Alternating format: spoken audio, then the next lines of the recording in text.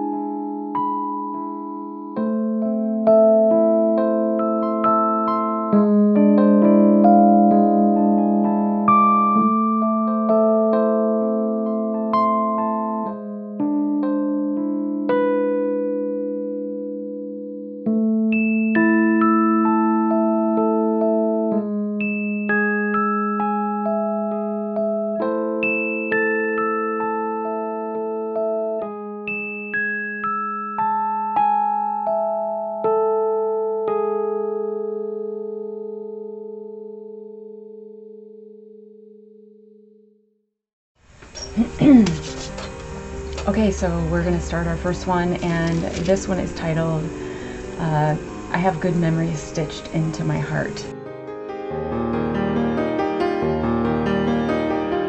So you're going to open up your art journal to a page now.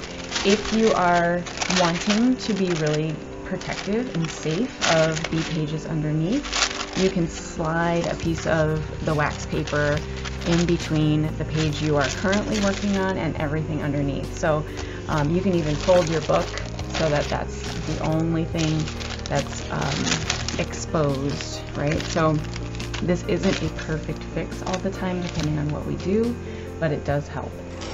Okay, so we have our paper plate for our paint palette, and I've chosen just a few colors here. I've got a purple, a teal, and a light blue. So just choose whatever colors kind of speak to you right now. So just grab whatever you feel like you're in the mood for. So I'm going to just put a few colors on my paint palette here, and you really don't need a whole lot.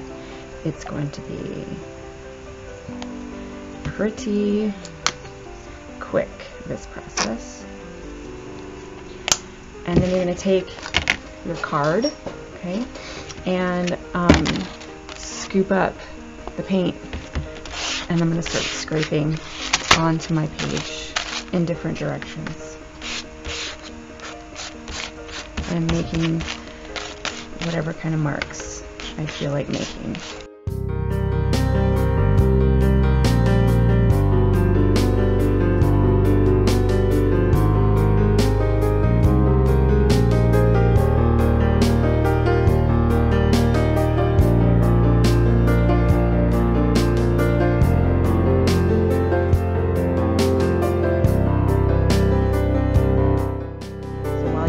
Your baby wipe out, you might want to wipe off your card too, just so it doesn't get too trashed.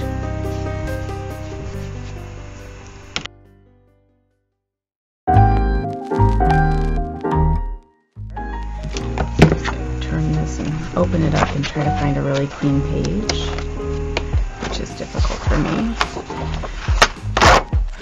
My rule is don't ever tear out a journal page unless you're going to use it in some way on another page.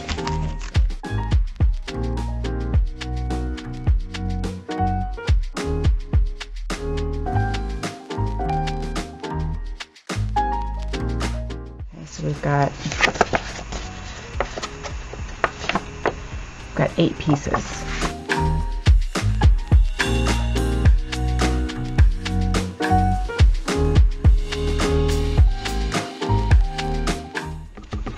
I'm gonna take my scissors and I'm going to cut these.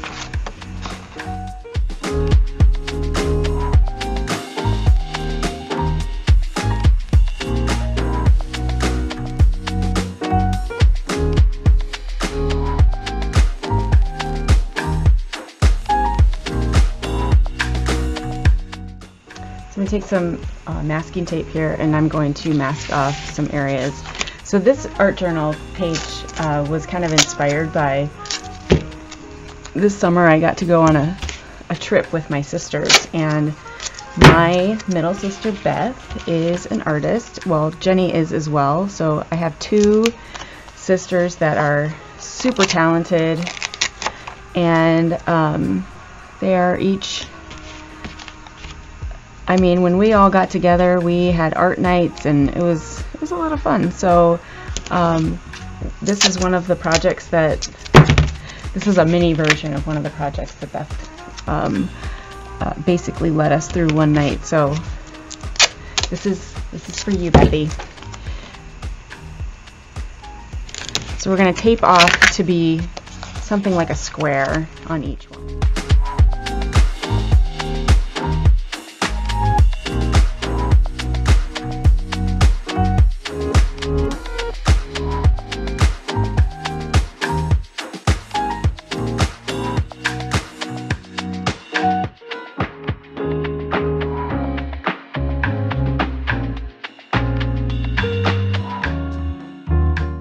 You're going to want to get out your watercolors.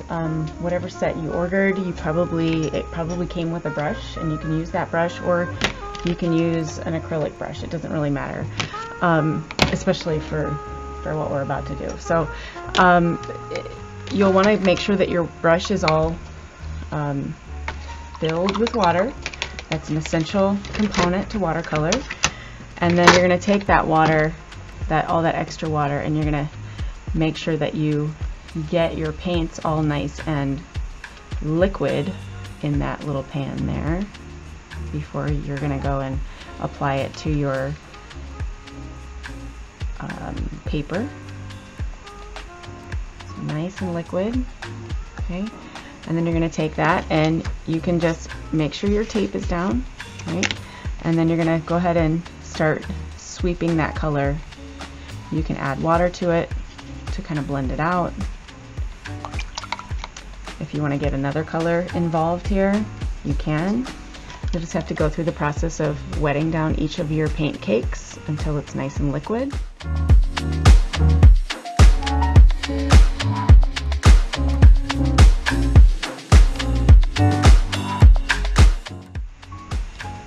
And just kind of let it sit and do its thing. Okay, so it'll like bleed together and everything right there. So all of your memories that you've kind of thought of that you would like to showcase for this page, do that many of these squares.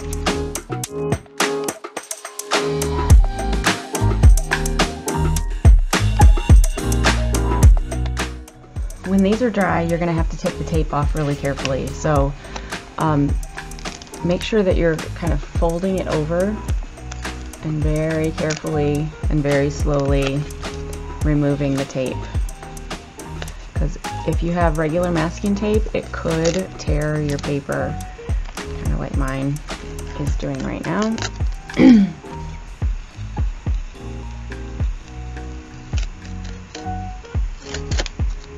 Whoops, that tore it.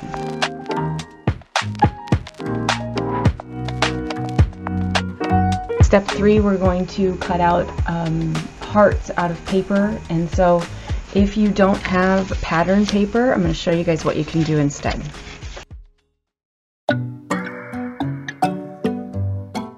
So all of your extra little cards here, you can use for this part. And so you'll want to pick a paint that's a different color than what you have as your background. So I'm going to go with a pink and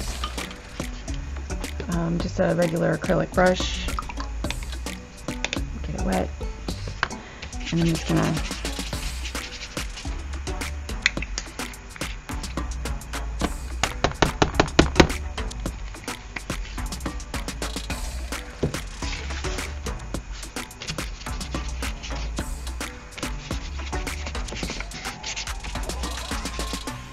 paint a few different colors on here.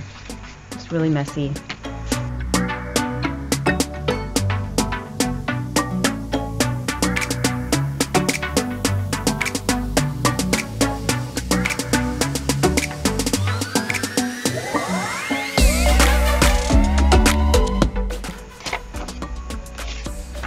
We're going to fold these in half. You're going to take your pencil and you're just going to do a half of a heart shape and cut that out. And they can be all different sizes.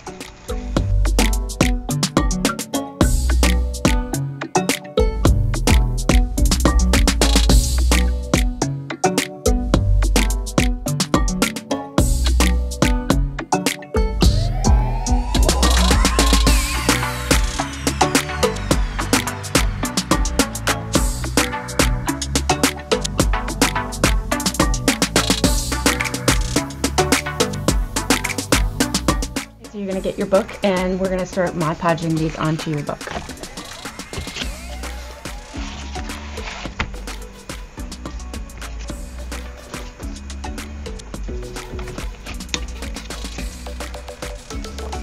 And so you'll want to, kind of arrange it before you actually commit. So I want to make sure that I have a variety of hearts on here, and they can be kind of cut off at the edges. That's okay. And then I want my Polaroids over top of them. So I might not use all of the hearts that I cut out, but I want to give myself some options here. So I want them to kind of be in the background and showing my Polaroids here. Okay, so maybe one is on top. Okay, so I'm going to save this one for last because it's going to be on top. And I'm going to go ahead and Mod Podge all of my hearts down where they are right now. I'm just going to go ahead and dip my brush, right into the container, my wet brush, right into the container, and I'm going to apply Mod Podge right on my page. I'm going to place my heart where I want it, and then I'm going to Mod Podge right over top to seal it in.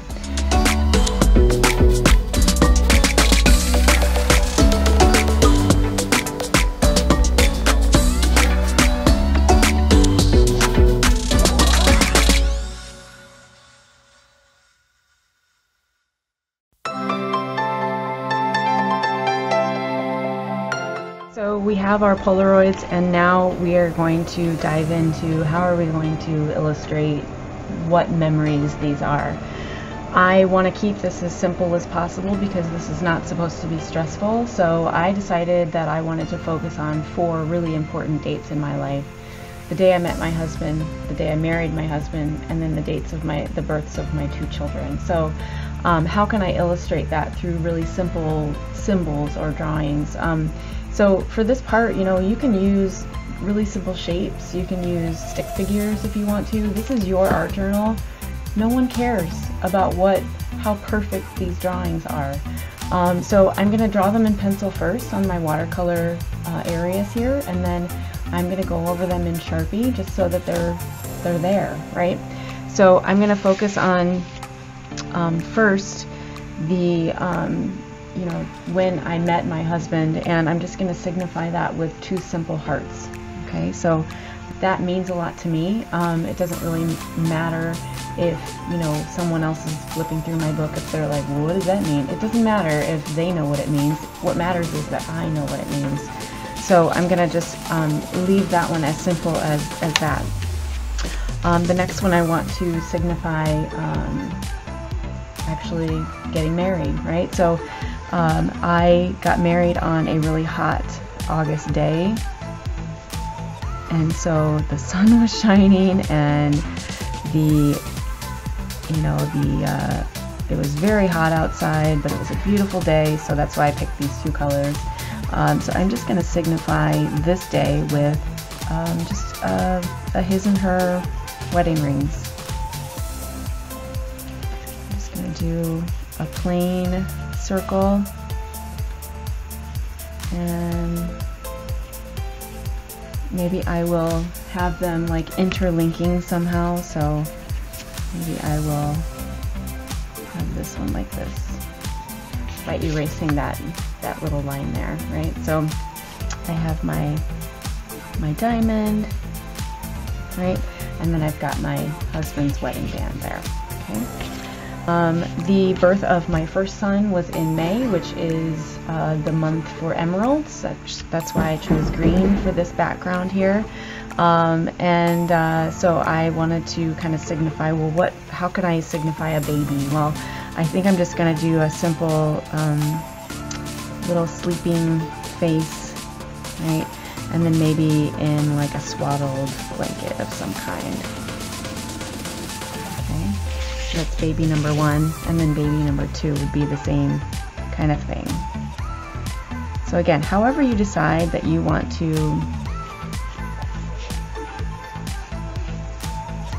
signify or illustrate these dates is totally up to you. Now, since this is watercolor, I'm just going to go through and I'm going to carefully outline these in Sharpie.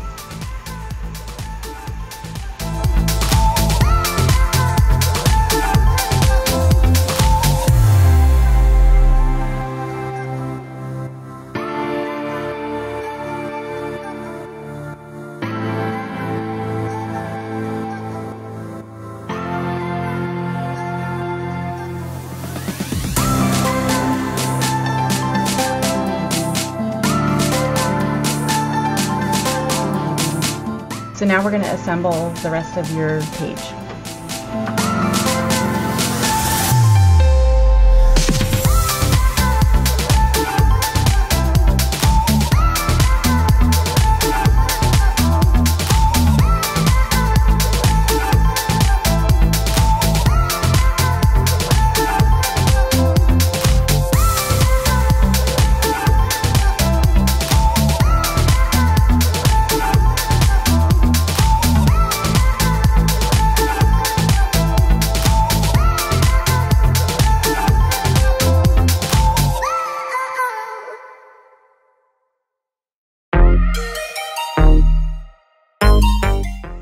Okay, so we're at the last part, and this is my favorite part. This is the detail part, and this is where I like to kind of dive in and do all these little details and stuff. So I have a fine Sharpie, ultra fine Sharpie, so it has a nice super tiny tip. You can also do this with just an ink pen, or if you have a gel pen or something like that. So this is just the part that I really enjoy, so I just kind of go through and I just doodle and make little frames and all kinds of stuff. So I'll probably fast forward through this part, so here goes.